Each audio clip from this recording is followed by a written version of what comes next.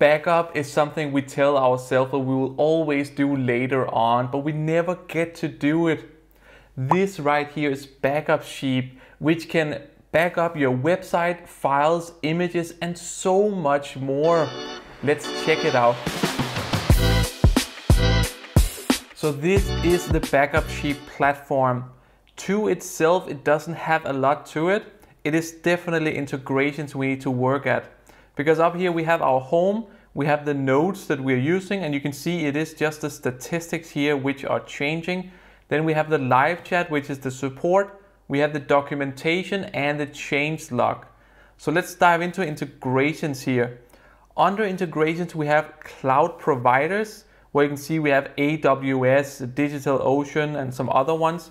Then we have databases, where you can see we have MySQL, PostgreSQL, and MariaDB. Furthermore, then we have web servers, which is just SFTP/FTP sign-in. You can also use SSH. And then we have storage platforms. Under storage platforms, we have something like DigitalOcean again, Dropbox, Firebase, Google Drive, and so on. So you can also use this to back up your private files. It is not only the website, etc. So you can also use this for your private files. It is not only databases and websites. But let's dive in and try and set up a MySQL backup right here as a database. When we set up a new integration, we need to give it a name. We need to set the endpoint. And this is where it should basically pull the data from. And you can see that we get an IP here. So what can happen sometimes is that your server thinks that this is some suspicious activity on the server, and therefore they want to ban this IP. But if you whitelist it, you will never have this happening. So let's just call this integration YouTube video, just for the sake of this review. We have the database name, database type, and the rest of the information down here.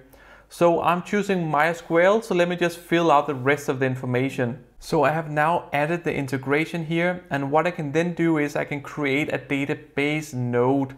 Because for this node, it needs to be combined with the integration in order for the node to actually work and run these backups. So here you can see that we have all the different tables. I'll just back up all of the tables. I'll just call this one a name, and I'll add some nodes here, and then we'll create the actual node.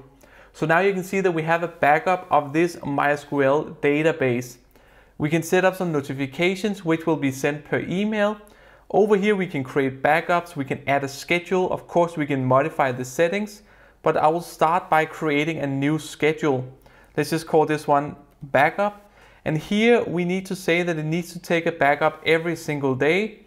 And the amount of backups, let's say that we need to always keep 10 backups. And the time zone I will set to Europe. So what I really like here is that you can set multiple locations. This makes it even more secure for you, because then if something happens physically to the place where the server is holding your backup, then at least there is another place where the backup is available. So let's create this schedule here, so it will now automatically make a backup every single day in those places that we just set. We can also manually just create a backup right now. Let's set it to just Europe for this one, and then create backup. So now it has started the backup, and it will finish in a few seconds. And when it then finishes, whether it fails or succeeds, then we will get an email with a notification that tells us how it went. That is the MySQL setup. Let's try and go back to integrations and set up a very simple Dropbox integration. So scrolling down here, we have the storage platforms, and right here we have Dropbox. So Dropbox is a lot simpler to set up, because if I click on Dropbox here, I am sent to Dropbox to simply just sign in. So now it is connected successfully. So let's try and go down and click on Dropbox again. So you can see here it has connected my account, and I can then modify it, pause it, and delete it.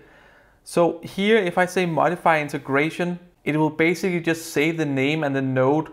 I can't really work with it. I can't say that it needs to take this often a backup. When should it take a backup? Where should it save it? Just as we saw with the MySQL. So this one is simple to set up, but the settings afterward are very, very simplified. I will just delete it again as a storage. So now let's go back to integrations, and the last one I want to show you is a very simple FTP web server setup. So when I click here, then we see a window very much like the one we saw before. And we need to fill out some information about where should it basically pull the data from, the name, the host name, and so on. So let me just fill this out. So now I have added an integration for my own website with an SFTP sign-in. I will then again create the website node here, and then on the left side we can then see all of the folders that we have on my website. At the moment the website is laying within public, so I will just only include the public folder. And up here again, let's just call it very simple backup. You can also exclude here, you can say backup everything except for these specific paths, but I will keep this as is and then I'll create the node. Again, we see the same view we saw with the MySQL where I can create a simple backup, I can add a schedule to tell it to take a backup every single day, and again I can set the number of backups, the time zone, and where it should save these backups. I can actually save it on Dropbox as well, which takes me back to the integrations, because this is basically just a way where you can store your own platforms. So you can't really take a backup off your Dropbox.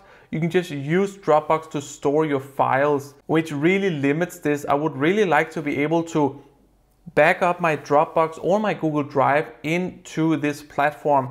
But another thing is that more and more platforms, especially website platforms, they have backup built in to the system. So whether you're using a WordPress managed server hosting, then they often have backup built in.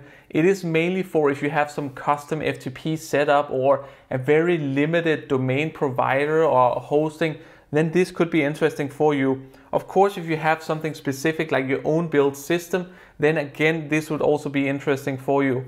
But as a private person, I would like to be able to basically back up my Dropbox, my Google Drive, and so on. So I have another place to back up my documents, my files, my pictures even.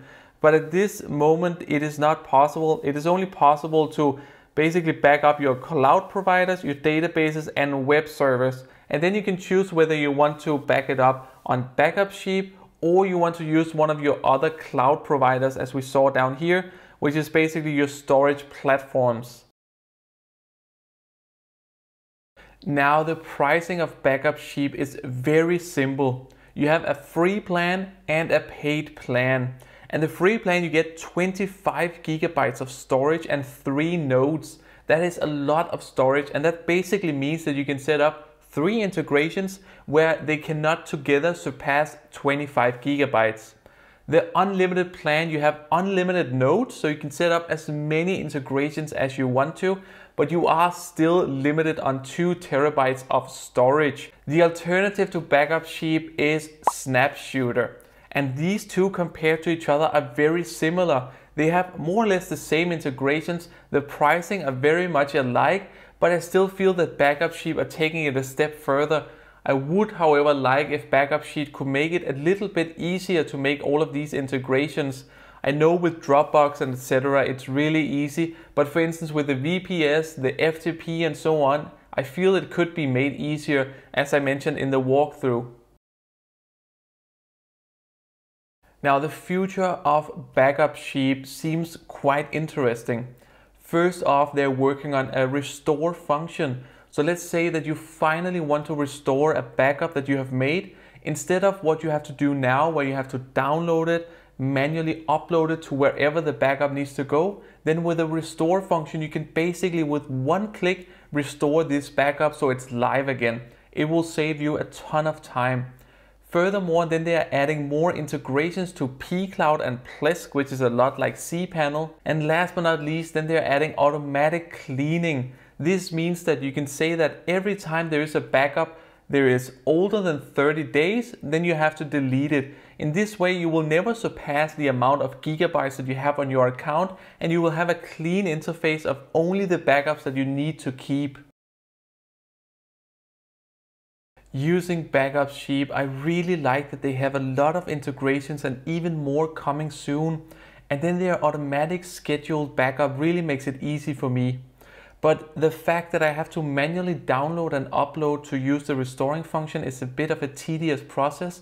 And then it is not always easy to set up these different integrations. backup is super important, and once you've set it up, it just runs automatically in the background. You never have to think about it again until you need to restore a backup. I want to give BackupSheep 4 stars. It's a great and solid backup platform, but the restoring process really needs to be improved. That's my review. Thank you so much for watching. Let's catch up on the next one.